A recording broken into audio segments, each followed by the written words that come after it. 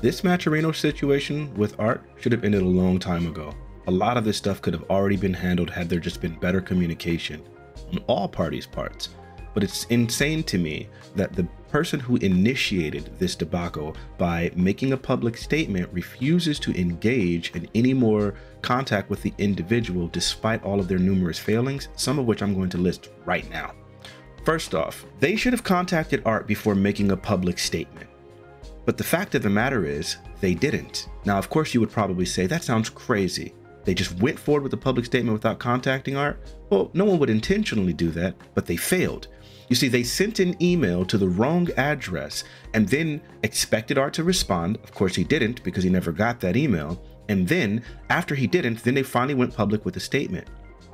What's interesting is that prior to them making that statement, Art had already began sending them money so that they could handle some of these payouts as he was overworked, backlogged, and realized there was too much for him to handle. They then responded and realized the error in their ways as he questioned them. Why are you guys making a statement? I've already began giving you guys this money.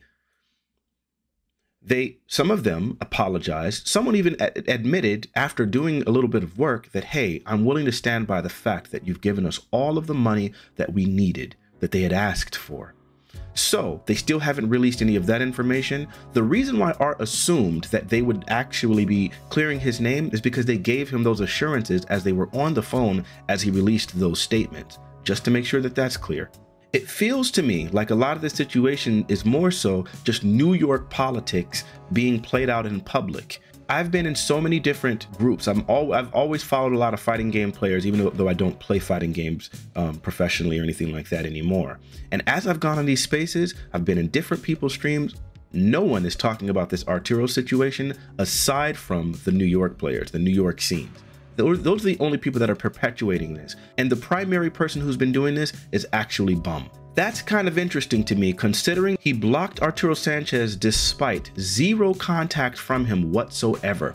The other insane thing about that is you decide that you refuse to communicate with the person, you go 6 hours excoriating this person, spreading all sorts of lies, never contact them, and then block them from communicating with you so that you're not actually open to any sort of rectification or any sort of truth in this matter. You're just perpetuating nonsense. What's even more insane is during these 6 hours, 2 hours, and 4 hour streams, he then even made the statement that it doesn't even matter if Art is cleared, he'll still believe it no matter what evidence comes forth. I'm gonna play that for you so you can see for yourself. Even if he gets clear somehow, I will not believe that shit. I will not. If he was to get cleared somehow, I'm still not f***ing with it, ever. There ain't gonna be no apology, no nothing. That's not a man that's honestly trying to get to the truth. That's not a man that's actually even trying to work for everyone's best interest. He's working for his own best interest. Now, I know some of you guys have been pretty biased. Some of you guys have already have felt based off of that terrible stream that Art did that there must be some truth to these statements. But I'm pretty sure that the vast majority of you at least believe there is some evidence that could actually clear his name. And if he did clear his name, then you would retract your feelings. To make the statement that no matter what, you're just completely committed, that is just outright terrible. That is just evil, in my opinion. And this is actually just par for the course. You see, during those 6 hour streams, he excoriated TSB. He was just dragging them for filth, saying how much that they had cheated as well, and so on and so forth. Then later on, he retracts it, but he shifts the blame to Art. He doesn't say, I'm sorry. He didn't say, I apologize. He says, you know, it looks like they're cleared, but you know, it really was Art's fault. He spread misinformation. Art didn't spread misinformation. You spread that misinformation. I'm gonna go ahead and give you the narrative of exactly what happened. Art had been pretty pivotal to Matcherino and their inclusion within the fighting game community. He had been generating money for all of these tournaments, and there are testimonies from all of these different people to admit exactly what he had done for them. There are tournament organizers that are making these statements. There are players that recognize how integral he was. He did a lot of good for the community, but real life took over. There was a bunch of things that happened as far as him starting to implement this new technology regarding PCs and things like that, and all of those things started taking their toll. Meanwhile, he's running weeklies, he's managing monthlies, interactions with international players, and all of these things take their toll. So he was backlogged and communicated that. 2 different organizers, basically mentioning, hey, there's too much. I need someone else to take over. I can't do this. But you understand that the fighting game community is doing a lot of these things pro bono, and they left it in his hands, expecting him to still be able to handle it, while actually approaching him, telling him, hey, players are hitting me up about their payments. He's telling them, I know, I'm sorry, there is a queue. Can you please work it out? Can you have someone else do this thing? I'll actually include those screenshots. So there you see it. Here's a person telling him, hey, these players need to be paid, and him telling him, I'm trying to catch up on this queue. Can you have someone so assist me? And the person he was asking them to have assist was actually an administrator on all of these things. So they could have taken care of it. They needed to be trained on how to take care of this, so all of this wasn't falling on just one person's shoulders. You have to recognize that a lot of times like this, they have entire processing departments to handle payouts of this magnitude. Let's talk about why these payouts can take so long, because it's not just as simple as attaching a person to a Matcherino. First off, the page has to be created. Then the players need to be added. Then those players need to be paid out if they even have a Matcherino account for the first place, but sometimes they don't. But then even the problem happens where even when you do that, sometimes people can't log on to their Matcherino to get the payout, so then you have to pay them out on PayPal. This happened today. For some reason, it's not letting me log on. I said I could send the money to Daniel if anything, and then he'll send it to you via PayPal. Yeah, do that because it's not working from my phone. I said, all good. But then let's go into one of the major things that was actually confounding this problem, which is another one of Matcherino's failures. First off, let's talk about these international players. Now, Art had to work with international players because he was doing work with virtual fighters. He had some international events for Japan versus US versus EU, and things like that. So while he was working with those players, let me just be clear, almost no Japanese players have Matcherino accounts. But there's good reason for that. Let's get into it. First off, PayPal account creation and approval from local governments varies, right? In the United States, creating a PayPal is almost quick and easy and painless, but that's not true for every other country. Some countries have extra steps, and for some of these people, it can take a month to 3 months before you have actual access to your PayPal. That means in order to withdraw money, some of these Japanese players would have had to have gone through a bunch of steps, and it would have taken them a long time to get the money. So it kind of makes sense why you would say, I'd rather just do some other form of payout.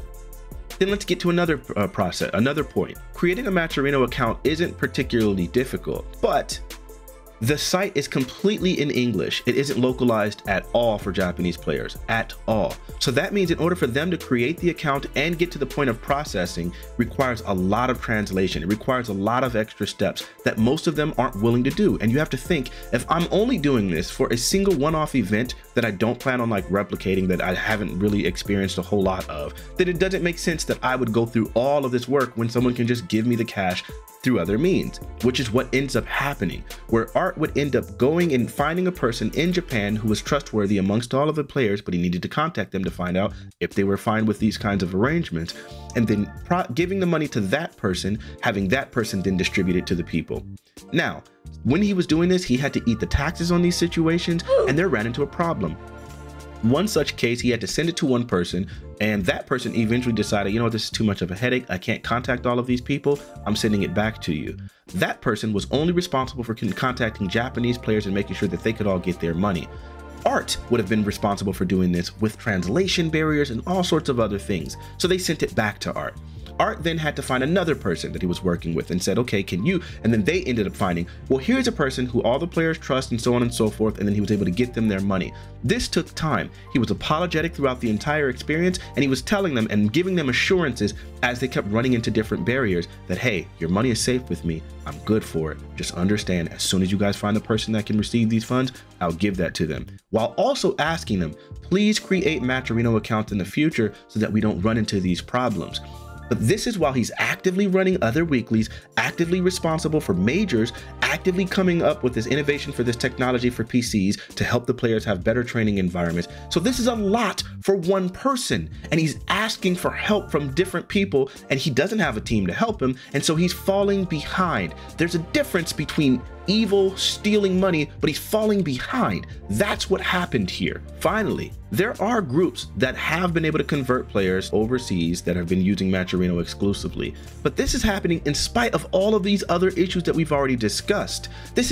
You can understand that plenty of people wouldn't want to do that, and older players are not going to be connected in the same way, and so it makes sense why they wouldn't have these Matcherinos. It just makes sense. So you can understand why he would develop a habit of extracting the money to PayPal and distributing to people that way. Add to that the fact that some players are going to be young and 15, 16 years old and can't receive PayPal accounts. Add to that the fact that sometimes Matcherino goes down, as Bum said himself. Listen. Sometimes Matcherino just doesn't work good.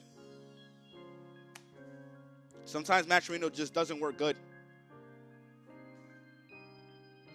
It goes down sometimes. That guy, Faulty, is a known Dragon Ball FighterZ player, particularly talented, very, very relevant in the scene. He had 4 different Matcherino accounts. Why? Because there was a problem where sometimes it seemed like accounts would get deactivated and he couldn't get back into them, so he had to create new ones. So then now that means that someone has to decide which of these Matcherino accounts do I need to be sending to? Which one is the active one that you still have access to? And then despite all of that, there were still situations where he couldn't log in. This happened today. For some reason, it's not letting me log on. If he can't log in, then that means, and he still needs his money, then what else are you going to do? So because of that, it starts becoming easier because of the piss poor functioning of Matcherino to just start doing it via PayPal, especially when you're managing that sheer amount, which is what Art started doing. Now, is that a violation of terms of service? Absolutely. Was Matcherino completely aware of it? Absolutely. As I showed you guys in the previous video, Matcherino was completely aware. Actually, I didn't show you. You know what? Let me fix that. I didn't show you guys who was talking in that previous video asking about Bum stealing. The person who was actually speaking in that situation was working for Matcherino, so they were completely aware. They're processing all of these payments. They know when someone is cashing out to themselves. They are completely aware of this, but they turned a blind eye because they were aware of all of the piss poor functioning of their website. It was something that couldn't be helped. That's why they're silent. That's why they're going through covering up their tracks, trying to prevent people from understanding this. But I have the receipts. Fortunately, people save information like this. So now that they've gone deleting some of these conversations to try to cover their tracks, we already have it logged. But the fact is, they could be doing better. They could have saved themselves. It's still not too late. They're so defensive. They refuse to contact. They refuse to actually get to the bottom of it. And now they're just being shady. No lie, I talked to Matcherino the other day. Right? Yo, they were not happy. They were giving me one-word answers. Like, the shit was so different. And I understand why this would happen, because of their piss-poor business model. Let's talk about another failing of Matcherino. Matcherino ran out of money, and so once they ran out of money, they decided that they had to cut half of their staff, which they did. But they decided that they wanted to keep Arturo Sanchez still on the books. Not as a paid employee, but still expecting him to do the work, building up their clientele, managing these tournaments, and helping them maintain their presence within the fighting game community as he was a trusted person. They used him to do this while not paying him for a year. So then at this point, Art begins saying, hey, what I need is, I'm gonna need some payments from these Matcherinos to help cover expenses now that Matcherino is no longer paying me. So then that means now I need to be able to take a percentage from the pot. So he publicly announced this to both the tournament organizers and the players and the people donating. I have records of organizers point blank saying, yes, you made it crystal clear and we all made an agreement that you would receive 15%. So the fact of the matter was, this was made known, this was made public, and so these were the funds that he was receiving, because Matcherino was no longer paying him, but still expecting him to do all of the work. So it's really insane that as I've been speaking these things, because I've known some of these truths, and I haven't been as forthcoming because I still was hoping, I was holding out like Art was, that Matcherino would eventually come to their senses and recognize that I haven't been on attack mode. I've been trying to help people recognize the situation isn't what it seems. But when you have people lying and attacking me, and now you have people moving behind the scenes trying their best to undermine me, and I'm not going to get into all that stuff just yet, but I'm saying the fact that I was expecting Matcherino to eventually do the right thing, to finish their audit and say, hey, you know what? We actually got to the bottom of it. And yeah, it does seem like he paid us back. As they said in DMs, they just refused to publicly state it. I was holding out. But now I understand why they were doing shady things. When Art was doing a stream and Rob was asking him for information, it wasn't that he was lying about being able to log in, as Bifuteki insinuated. What actually happened was mid-stream, Matcherino blocked his account to ensure that he couldn't actually go through and show all of those receipts. They were watching the stream actively as it happened. They've been watching all of the streams of this drama. As Bum was spreading the lie that Mike hadn't been paid, Matcherino was actively live watching and sent him a text message and said, "We're going to make sure that we process that right now." They're aware of everything that's happening. They're just remaining silent while they're trying to expand and doing things with NFTs and nonsense in order to try to make up their lack of venture capitalist funding as they're trying to do more fundraising, as I also have in text message. So it seems like they were running into financial troubles. They weren't paying art appropriately. They were turning a blind eye to their own terms of service. They didn't have a manageable website. And now they're sitting here being silent and letting the fighting game community suffer and fester because they refuse to actually take the steps necessary to clear Art's name. You guys that have been in this community, you know him. You've experienced him. You recognize what he has done for the scene. Don't let this company tear you apart at the seams while they let you fester and just sit there and speculate and do all of this nonsense instead of actually being forthcoming with the truth. Bum himself admitted, yeah, they're only giving one-word answers. They're not really trying to communicate. Why? When you have the truth, you can communicate.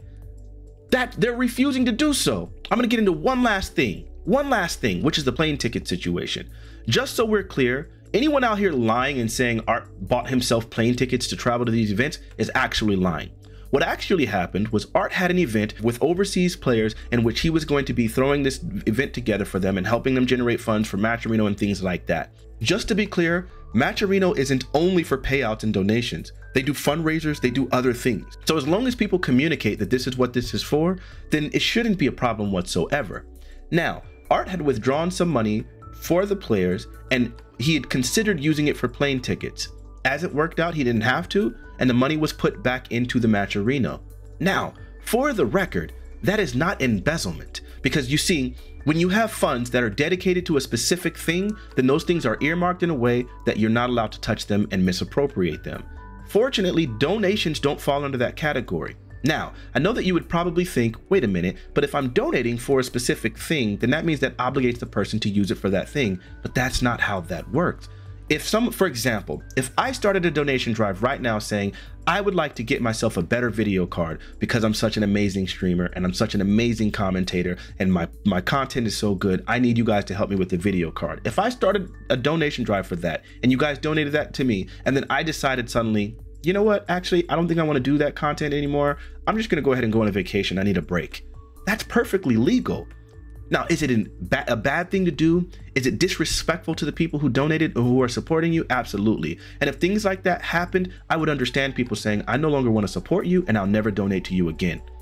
Fortunately, that's not what happened. Number one, that's not embezzlement. Number two, those funds were obviously returned. And number three, it was for the very players that are regarded within that event that needed those funds, and he actually ended up finding ways to do it without it. So all of that, if the worst that you have is that he tried to help players get to an event to make sure that the event was happening, that he was primarily responsible for, if that's the worst that you got, then we really got to start reevaluating what we're thinking. We're going to have to juxtapose that again next to the $478,000 that he generated for the fighting game community, next to the 1,300 events that he presided over, next to all of the work that he was doing behind the scenes, next to all of the donations that he actually donated to these things, next to all of the personal toll that he was happening. And let's not forget, despite all of this backlog, this is the most hurtful part of this entire situation. You had your dad, you had I'm not going to go into the specifics. You had personal matters that were really complicated, that were painful, that were stressful, and you were dealing with that as well. And instead of people actually having sympathy, they just give you distrust, disloyalty, and then they start spreading doubt about it. Like Bum saying, I don't even know if that thing is real. I don't know whether it's true or not that his father is dying or whatever the case may be, but why are you capable of doing all this, but you're not capable of paying out the players, which takes seconds to do? That is evil. You guys got to check yourself. Don't be on the wrong side of this. It's not too late. Turn that around and start saying, you know what? Let me actually wait for the receipts. Let me actually try to reach out in good faith instead of just trying to argue why he's wrong. I get that that stream was terrible. You think of dealing with all of that stress, having your entire scene turn your back on you, having your own personal issues that you're dealing with, and actively, while you're trying to defend yourself, having people gaslight you and yell at you from your chat and tell you how disappointed they are. And you think of how you're supposed to be composed through all that. Some of y'all niggas can't stop yourselves from going 0-2 in your pools from stress. But this guy is supposed to handle all of that and be composed. I don't think so. You know better. Do better. This was a community. It can still be one. Don't let terrible pillars spread misinformation and lies who are so committed to actually taking his position that they refuse to even see evidence. There's a reason he wouldn't talk to me. There's a reason he'd never reached out to Art. There's a reason he's being so completely dishonest with the things that he's saying. We can do better. You can do better. Do better. One last thing. People have made statements saying that this is none of my business. Asking, why would I even be involved? What does this have to do with me? I'll explain it. When I see these kinds of situations, I'm vicariously fighting for myself. You see, it was some time ago when a player lied on me and said that I hadn't paid them for a match, when I had paid them the very same night. I had paid them immediately after the match, and they lied and let it fester and then got quiet, and the community ran wild with it, and it seemed like no amount of evidence would prove otherwise. So when I see this kind of situation, I'm always going to be skeptical. I'm going to look for information before I come to a conclusion, because that's what I wished someone would do for me.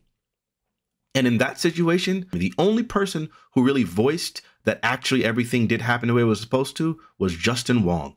He spoke up when everyone else was against me. He was the only person to actually voice the truth. I wished that other people in the room would actually speak up and tell the truth. Meanwhile, Miranda was in the room, saw it happen, knew everything was up on the up and up, but then was on Twitter speculating. So wait, did he not pay or not? I'm just trying to make sure I get my facts straight.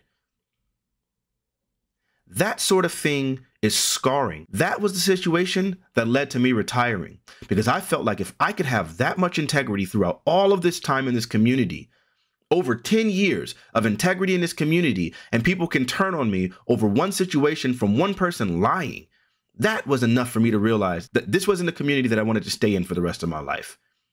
I've always been a musician, and I decided that's what I'm going to pursue, the thing that is one of my many talents. So seeing this happen again to somebody who now I see fixed one of my biggest concerns with the community, which was the poverty situation, that you don't make enough money for all of the sacrifices, so your investment and your time isn't worth it. Seeing someone with the solution and seeing that person being attacked unfairly, it sparked something in me that made me want to fight this. So you can say, yeah, I'm retired from the fighting game community. I mean, I'll still play MVCI every now and then, the best Marvel game that's ever been made. You know, I'll still mess around every now and then with fighting games. I like watching DBFZ. I still watch more Marvel 2 matches than any other person. I watch, it's always in my feed, nonstop. But would I want to be part of a community that would do this kind of behavior? Absolutely not. But it's not too late. Y'all can fix it. So where you can say, yeah, this isn't your community, this isn't your business. And that's true, it isn't. But at least I'm doing the job that you should be doing. You should be the one that's being unbiased and fair and looking for the information, as opposed to just running out with stories and creating Twitter spaces and doing all that nonsense, all because you wanted to get that job so you can get more pay in his stead. That's what it is. It might not be my business, but it's your bias. Because let me be so fucking real. This community is soft on a lot of shit. And nobody's willing to back up anybody else. They'll let somebody fucking go in flames, even if they innocent. Even if he gets clear somehow, I will not believe that shit.